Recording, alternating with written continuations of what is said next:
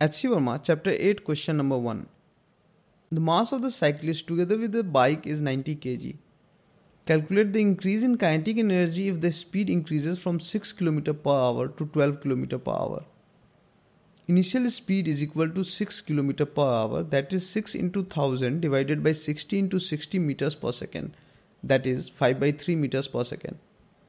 Final speed is equal to 12 km per hour, that is 12 into 1000 divided by 60 into 60, that is 100 by 3 meter per second square.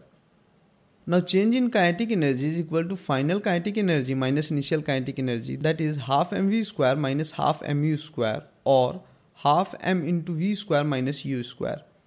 Putting the values of v and u, we get delta kinetic energy is equal to half into 90 into 100 by 9 minus 25 by 9.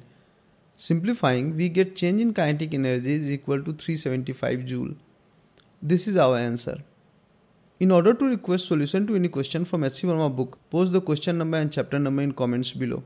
Like and share the video to help other students find us. Subscribe the channel for further updates. Thank you for watching.